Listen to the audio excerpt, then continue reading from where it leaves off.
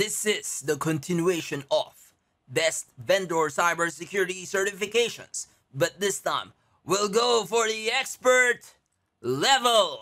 Again, a lot of people are still hesitant to take vendor-specific certifications. And why?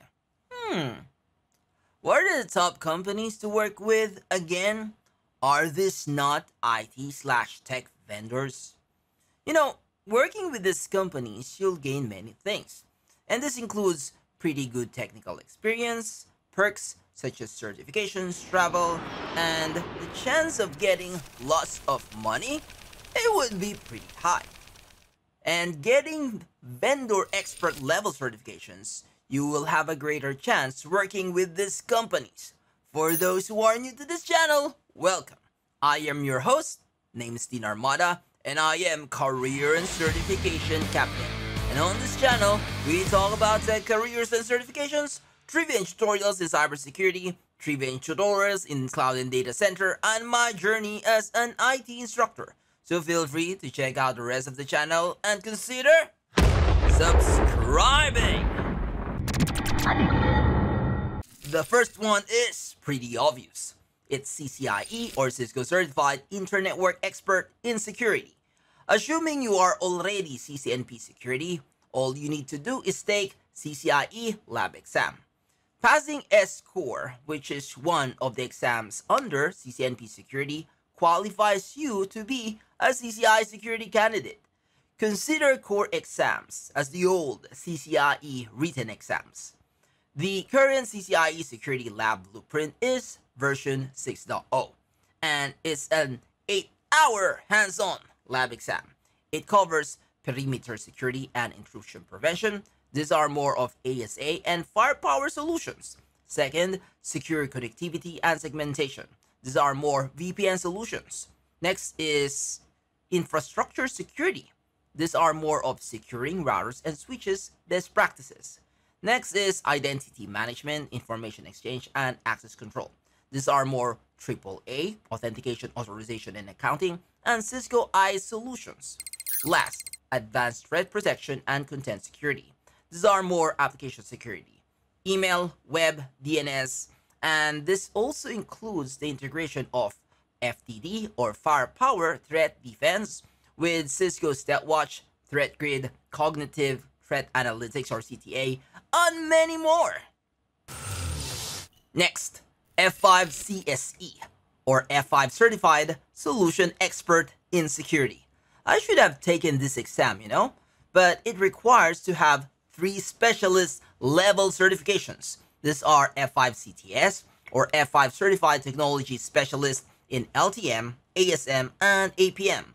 And all of these certification expires in every couple of years.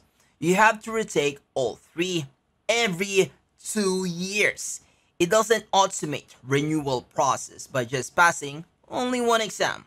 Anyway, F5 CSE is probably the most difficult expert level certification exam that is written based. Yes, just multiple choice. It's difficult because those requirements alone are already pretty tough. This exam has 70 questions and only 65 items are scored, and the 5 items are just pilot or beta items. It covers Section 1, Threat Analysis, Section 2, Architect Solutions, Section 3, Operations and Implementation, and last, Section 4, Security Response. This only covers F5 Big IP related security technologies.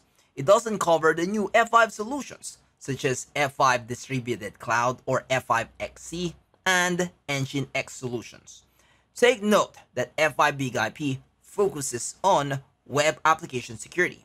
It also includes some SSL/TLS VPN solutions, AAA or authentication, authorization, and accounting solutions, and other data center network related security technologies. Next is Fortinet NSE or Network Security Expert 8 Expert. Does it not sound pretty redundant? Network Security Expert 8 Expert? Okay, well, I know all Fortinet certifications are renamed and rebranded, and is now called Fortinet Certified Expert or FCX. And why? We're going to talk about these in another video.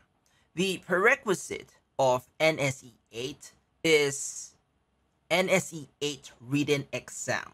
Now, once you pass this exam, you are now eligible to take NSE 8 practical lab exam. Again, NSE 8 is now called FCX or Fortinet Certified Expert.